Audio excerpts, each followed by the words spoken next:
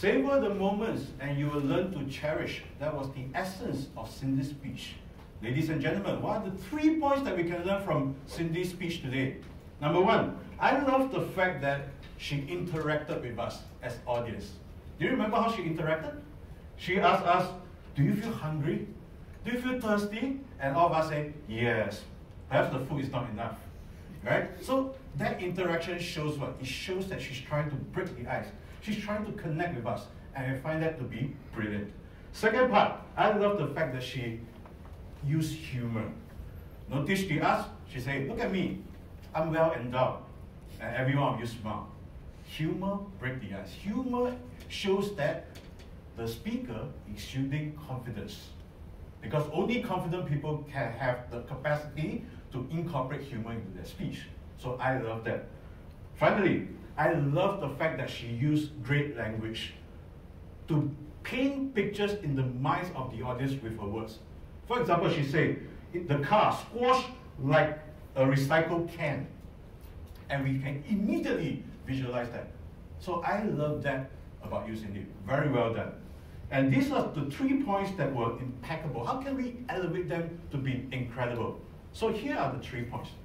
Number one, consider giving specific call to action. Why? Because you're a speaker here, the audience want to take away something from you, something very specific. You can consider saying things like this. Savor the moment with your family. Savor the moment with your friends. Most importantly, savor the moment with yourself. For time is limited. When you have that strong call to action, your audience will feel that, yes, from today onwards, I'm going to take heed of your advice, and I'm going to savor the moment. So that's one point that you can actually consider looking at.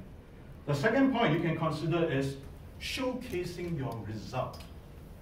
You can say something like, after I learned the concept of savoring the moment, I started to wake up every day, looking forward towards the day.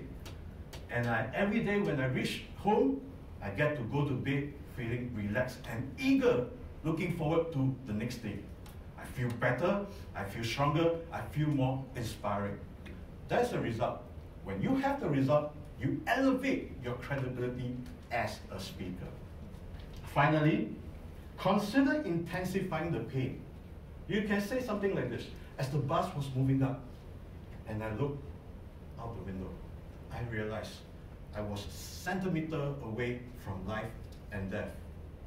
That's why I realized that I need to savor the moment. I need to cherish the present. When you intensify the pain, the audience will be able to relish your epiphany and your result. So Cindy, your interaction, your humor, your language were impeccable.